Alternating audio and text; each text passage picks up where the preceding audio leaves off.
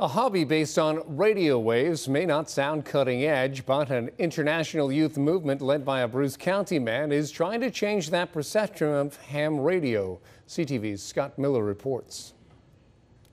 It's Victor Echo 3. Rob Noakes has been a ham radio operator for more than 30 years and knows exactly what the perception of his hobby is. A bunch of old guys sitting around in a dark room talking on a radio, right? But yeah.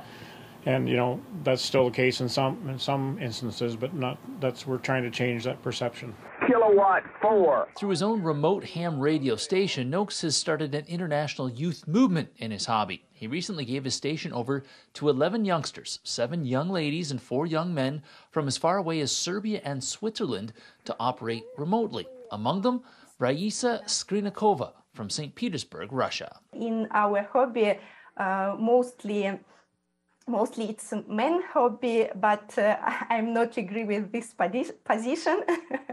And I'm sure that this hobby is wonderful for women too. R1BIG started her own ham radio station a few years ago. She says it's a great way to meet people from around the world. For example, if you use Zoom, you could not call to the person who you don't know and say, hello, I'm Scott.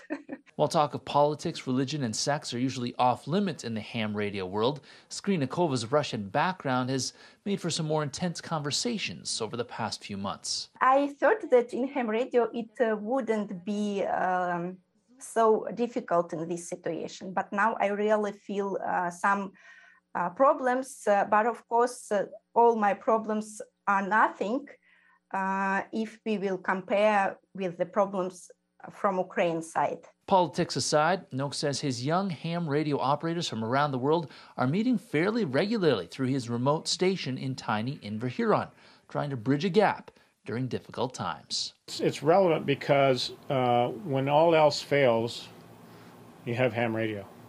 Back to you, Seamus V. 3PCP.